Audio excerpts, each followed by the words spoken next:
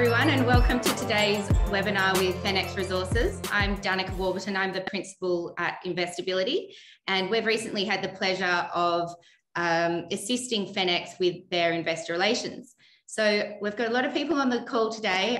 Thank you so much for taking the time to join, and thank you as well for all the questions that got sent through. I'm going to stop rambling and hand over to MD Rob Brierley to give a short presentation. He's going to then hand over to Chairman John Welborn, and then we'll open it up to Q&A. So without further ado, I'll hand over to you, Rob. Thank you, Dannika. I'll just share the screen if I can. Good morning all for our investor webinar on our March 2022 quarterly result. For anyone that doesn't know what Fenix do, we're a high margin, high grade Australian iron ore miner. We believe we've got a distinct infrastructure advantage to underpin expansion and drive growth. As mentioned, we've got a premium product. Our reserve grade is well above 64% iron. We own our own trucking fleet in a joint venture, and we also own our own port infrastructure, which gives us leverage to look at growth opportunities in the Geraldton area. And we've also got a skilled team with proven ability to execute. And I'll talk a little bit more about our growth strategy of exploration, expansion and acquisition later on in the presentation.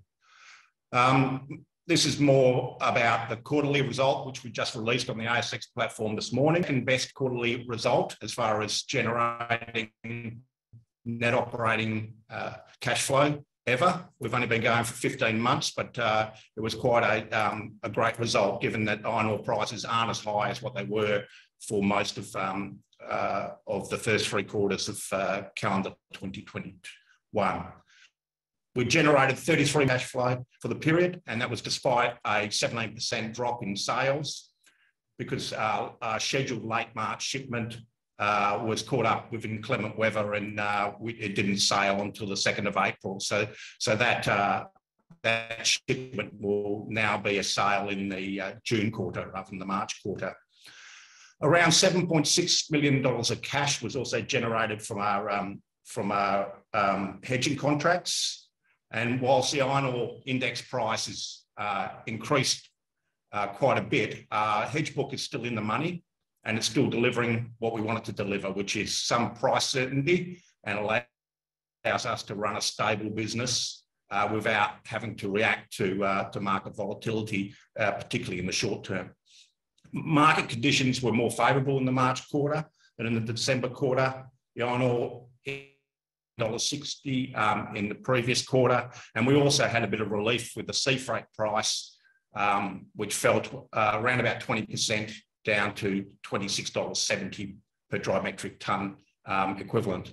So it was those factors equated to a financial benefit for Fenix of around about $39 US per tonne, which equates to about $53 Australian per tonne.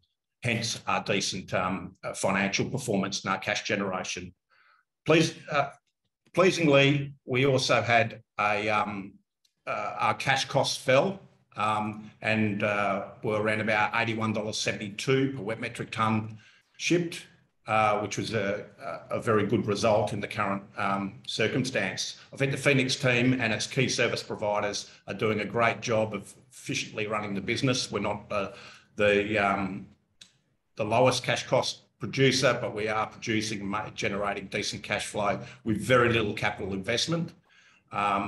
It's from the work that's been done from the whole team, including Macca, Fenix New Hall, and Champion Bay Electrical down at the port.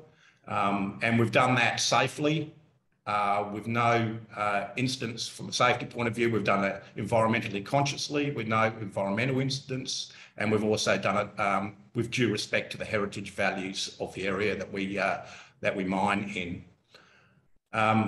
As you can see, I've mentioned before, our export, there was only 5 shipments totaling around about 295,000 wet metric tonnes delivered. Nearly 2/3 of it were fines and 1/3 of it lump. That should change a little bit from the current quarter. As you can see from our product price, we averaged $132.83 per dry metric tonne. That's FOB. So that's equivalent to $158.49 per dry metric tonne CFR. And given our average price for the quarter was $141.60, you can see quite a substantial premium, which sort of reversed some of the issues we had last quarter. We also continued to deliver on our hedge contract, and I've mentioned that we yielded some $7.6 million of cash from that.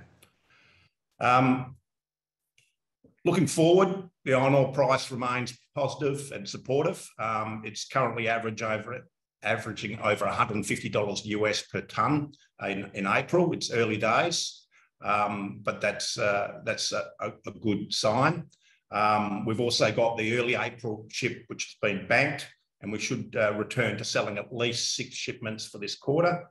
Now, barring a rapid deterioration in market conditions, that is iron ore price, ocean freight prices, Aussie dollar, or a force majeure event this quarter, we're in pretty good nick to sometime during the end of this quarter to be able to be more definitive on our dividend and what that may well be. But certainly, I know we've got a lot of questions about dividends, and really we want to get through this quarter knowing that we're still in a healthy position before we communicate that to our shareholders.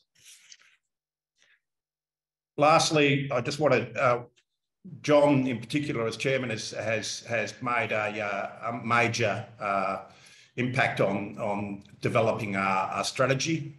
We've got a portfolio growth strategy, 3-pronged. First of all, exploration. We will look to incrementally grow through exploration near mine. We've significantly increased our footprint near the mine through the Scorpion acquisition of their 100% of the iron ore rights to those tenements. And we plan to kick off our first pass exploration activity sometime this quarter, pending heritage approvals. Secondly, Fenix is looking to expand by increasing the production rate at its existing area. We must weigh that up against the backdrop of what is a long delivery timeframe environment. So we're currently maxed out on production at the moment from capacity-wise, particularly with our trucking fleet, but we are looking to increase that incrementally as we go through. Also, lastly, we're looking at regional acquisitions through leveraging our existing infrastructure. I mentioned before how we own our own haulage fleet partially through the joint venture. We have a great port infrastructure. We're one of a few iron ore producers that actually own their own port infrastructure, and we've got a strong balance sheet. So we intend to try and apply the Fenix model outside the region as well. And what is the Fenix model? It's basically the timely and cost-effective development of what are relatively small scale but high value projects to generate shareholder wealth.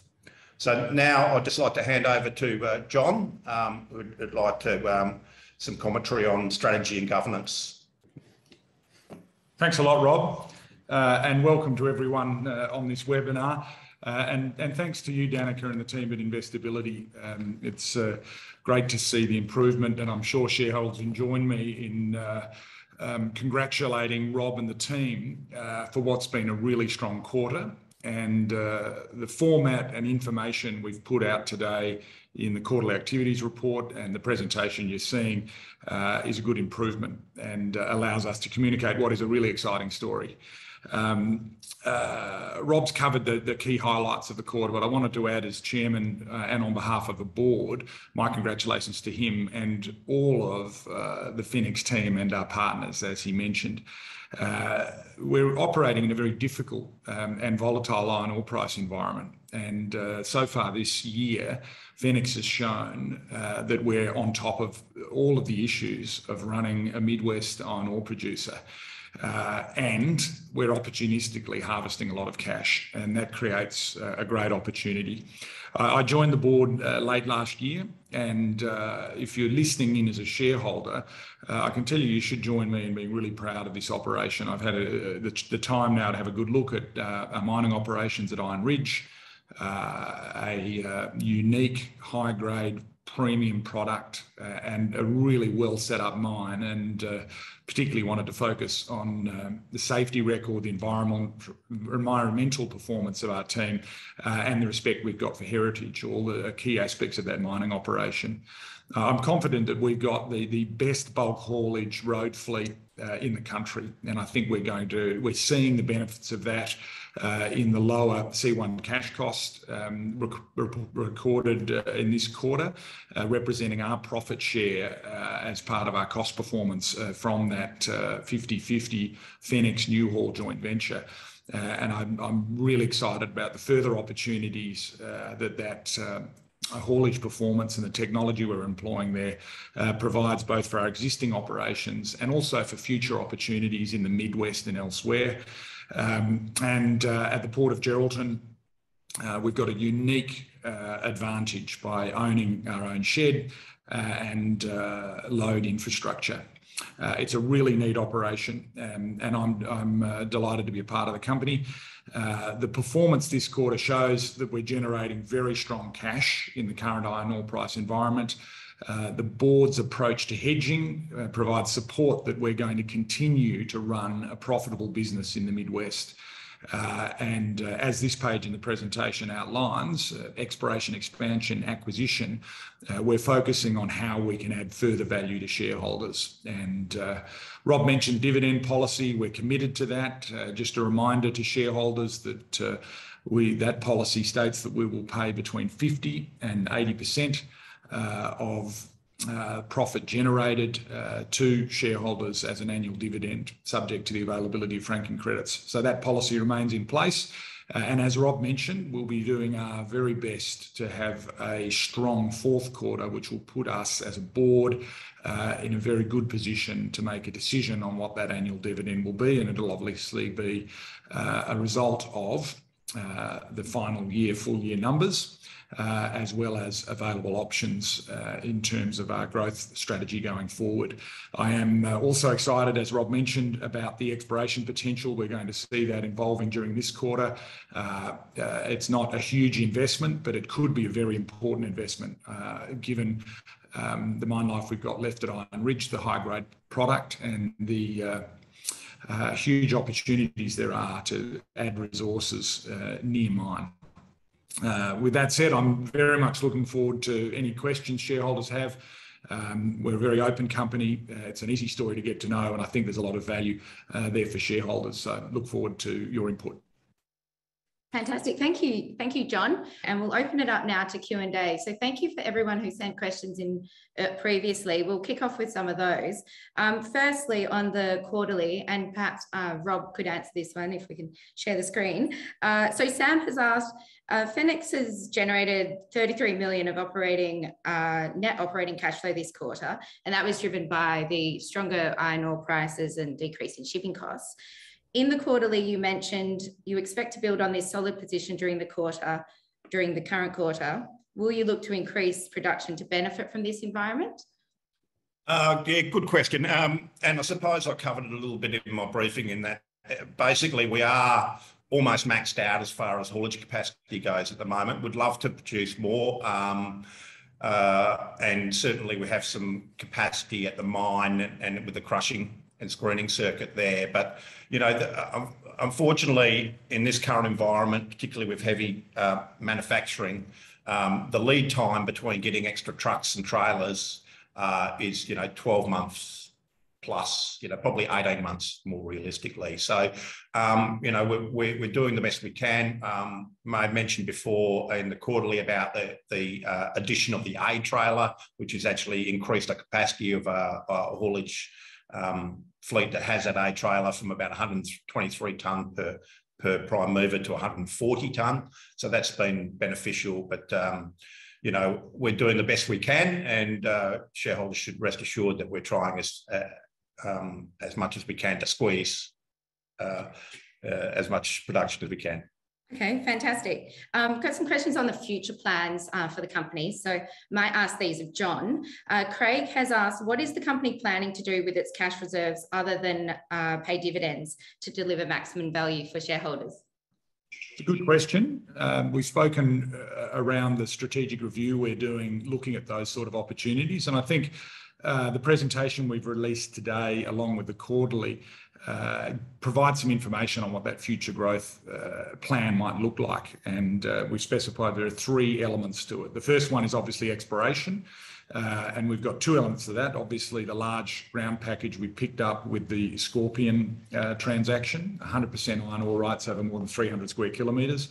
And there are 3 high priority targets that we're looking to get to there. We're also going to do some drilling subject to heritage clearance on possible expansions of the existing iron ore at Iron Ridge. And so they're things that shareholders should be aware of in the near term as potential mine life extensions. Then there's also expansion as the second limb of that growth strategy. That has 2 aspects. It's production based, as well as looking at our footprint. And that leads on to acquisition, where Fenix is a fantastic example, as Rob has mentioned, in a low capital, fast pathway to what is proving to be very cash generative production.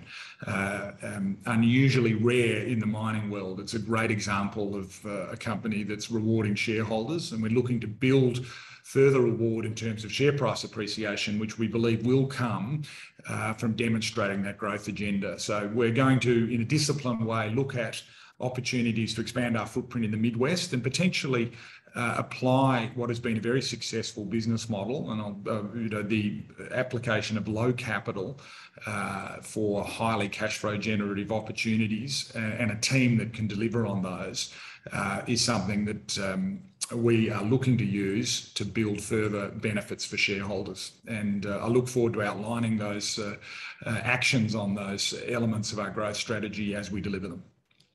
Perfect. Yeah, so do we. So on the dividends, Gary and actually various people have asked, when will the company be paying a dividend again this year? Can you give an indication of when that will be and how much? No. Look, we've got 6,000 shareholders. So, although we're a small company, we've got a huge involvement, and that's fantastic. As I said earlier, I think it's a really exciting company and it's got a big opportunity, and that's why we're all here at Fenix. And a lot of those shareholders, I feel like there might be 4,000 of them asking you the dividend question, Dannika.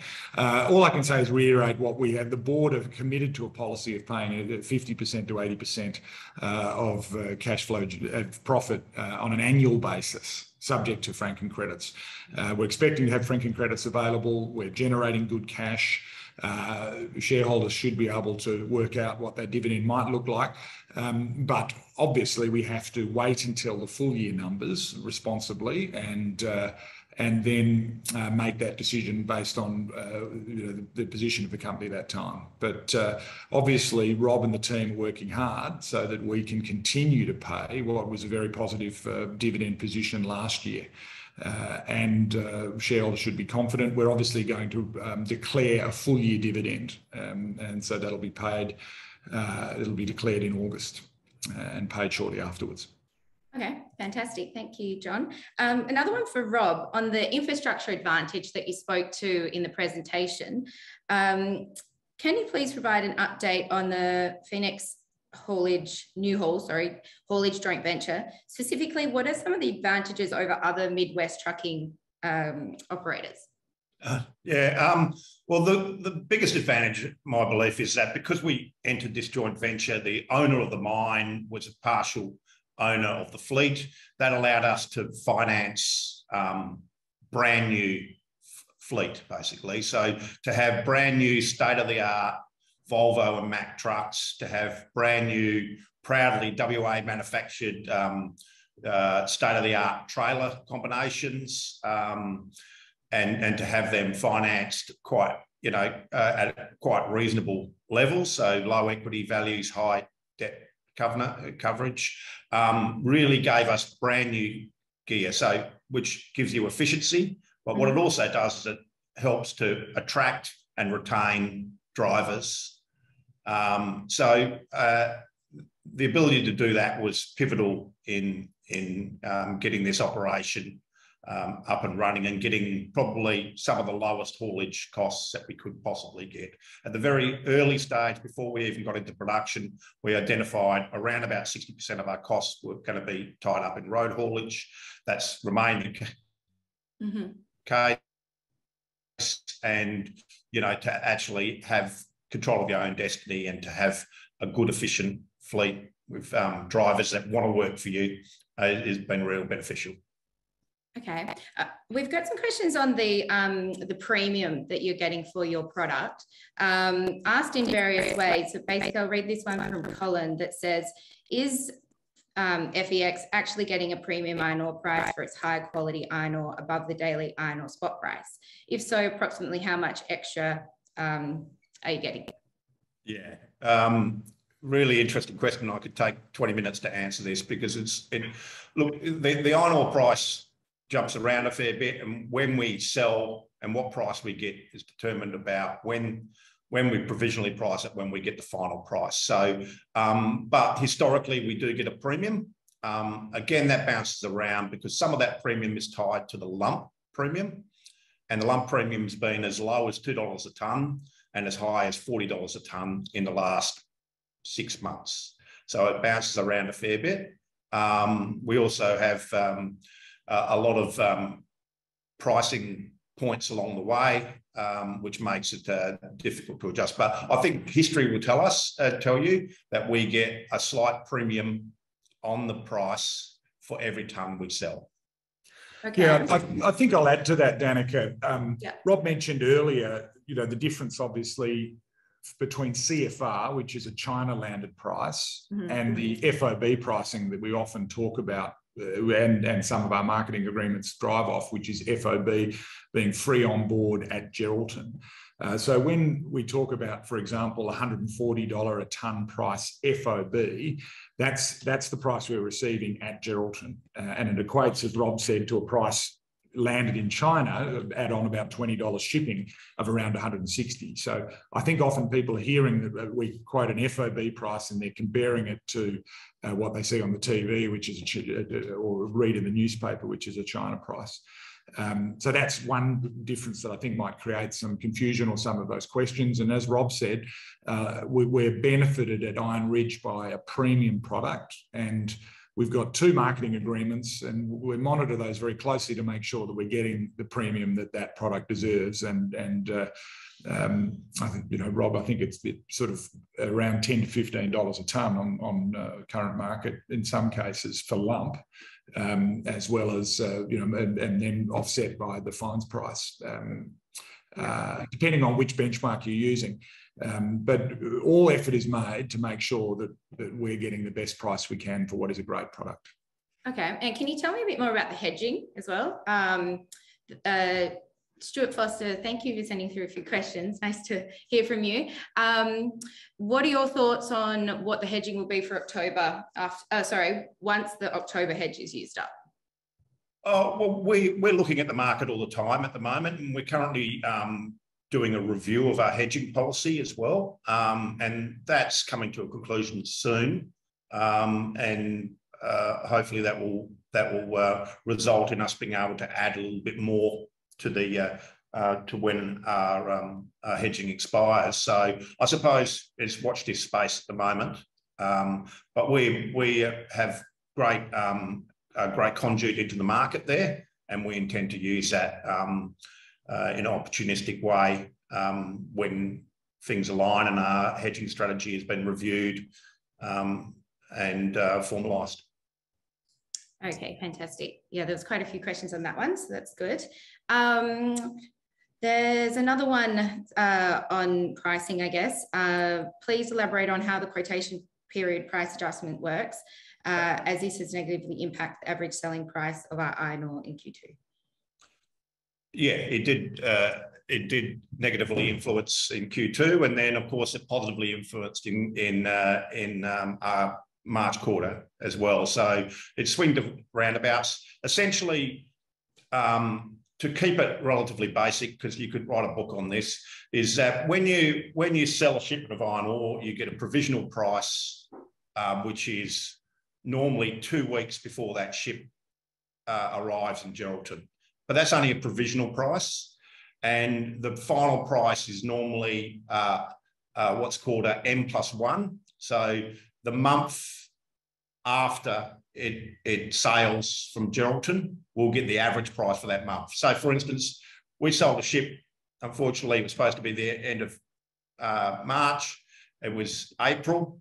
We got provisionally priced in mid-March, but we'll get a final price, which will be the average price in May.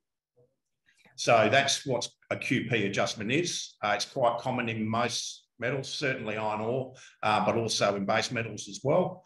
And we just have to roll with the punches with that. Sometimes they're positive, sometimes they're negative. We had $4.8 million of negative QP adjustments in the December quarter, and we had $5 million of positive QP adjustments on the current quarter. And I think we flagged that in the previous quarterly, saying that we anticipated that would reverse, or at least go close to reversing. Okay, I've got some spicy tax questions for you now. Yeah. So Robert has asked, has the company's tax for FY21 been paid? I guess I'll throw these all in at the same time. Yeah. What is the situation regarding tax payments for 2022? Are they quarterly, monthly installments? And what's likely proven needed for the 9 months to date? Well, look, remember all that and answer it in one go. Yeah, it's no problem. It's actually a pertinent question, particularly when it relates to our dividend policy, because franking credits, our dividend policy clearly says to the extent it could be fully franked. So it's a great question. And in summary, no, we haven't paid cash tax yet. We're a first-year taxpayer. And our tax return has been lodged just recently. So we will actually pay around about $10 million of cash tax in May. And then we will start paying monthly instalments. The cash tax in May will be sufficient for our franking credit balance for our previous dividend. Any further monthly instalments for May, June, July, August, September, etc., will help to build our franking credit balance up to a level where we will be able to fully frank our final dividend. The extent of which we don't know until we see what our profitability has been like. But it's been good so far, and I think students of our company will notice that we had $6 million of tax expense in our first half results, so our half yearly to December 31. So that's due in that window as well as the 10 million from the previous year. So great question, gives you some transparency over where our franking credit balance may be. Okay, thank you. We're almost out of time. I do have many more questions coming through. So if we didn't get to any of your questions today, please feel free to email them to me, Dannika Warburton. Our email address is on the bottom of the announcements. There's one that I will ask, can you comment on the strip ratio this past quarter versus December quarter? Yeah.